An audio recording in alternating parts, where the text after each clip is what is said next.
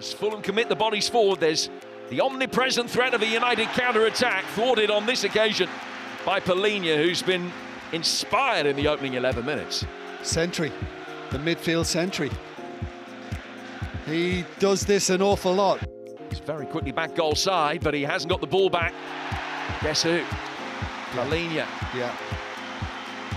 He's a mop. In towards Tim Ream again.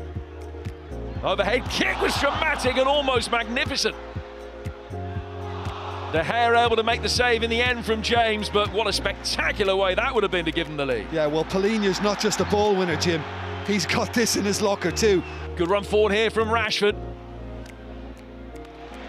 Palhinha with the latest of a fantastic series of interventions throughout the game. He's won the free kick, but just covered the ground, won it cleanly, and he has been magnificent.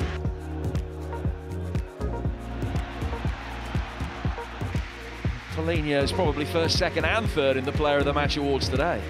I agree with you. I think Pereira's much more of a playmaker in this side, but Palhinha is the glue.